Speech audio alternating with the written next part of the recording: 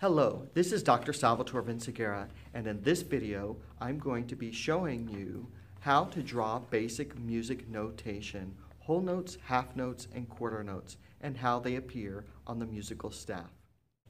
So you notice that for notes to be written, they're either going to be on a line, which are one of these 5 lines, or they're going to be in between these 2 lines, which would then indicate a space. So let's draw some notes that are on a line.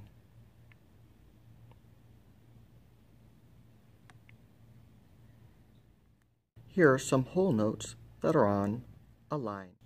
And then here are some whole notes to the right that are on a space. And you notice that the circle is in between the 2 lines going up. A common question would be, if these are half notes, well, which way would those stems go? Would they go up or would they go down? And what is the rule? For the 3rd line and above, the stems go down on the left-hand side. For the 2nd space and below, the stem goes up on the right-hand side. Here's an example with the stems drawn in. Notice that the stem goes up on the right and down on the left. Notice I'm following the rule as I'm drawing my notes. Let's go over the definition of these notes that I drew.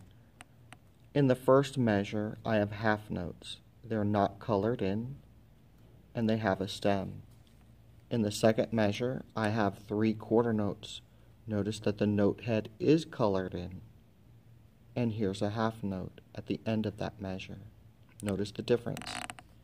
A whole note is just basically a circle, and you can put it either on a line or a space.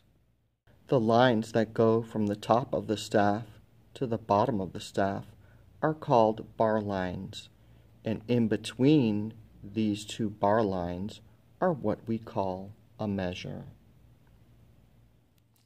Here's another example that I drew for you. Notice there are quarter notes in the first measure.